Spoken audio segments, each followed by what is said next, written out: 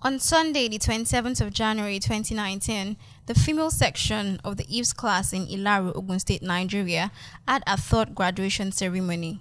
This is a school where young girls are trained to commit the entire Holy Quran to memory.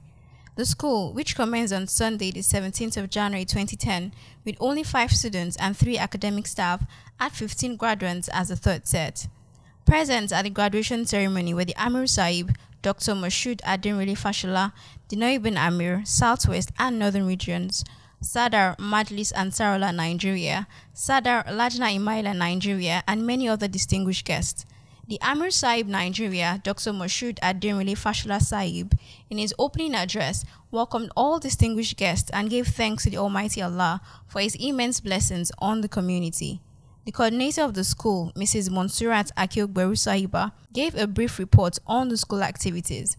She said, aside tutoring the children in the memorization of the Holy Quran, the teachers also teach hadith, qasida, theoretical knowledge of tajweed, prayers from the Quran, prayers of the Holy Prophet ﷺ, and crafts and home economics, while the children also take part in sporting activities.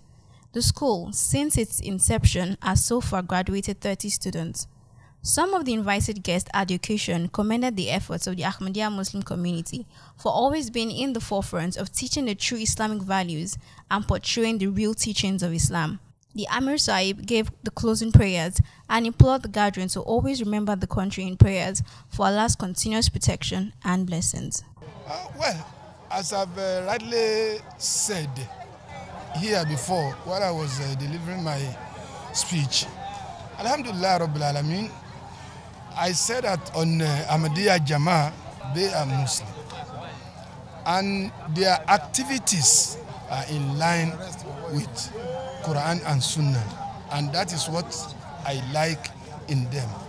Olushola Rahmatullah, MTA Nigeria Studios.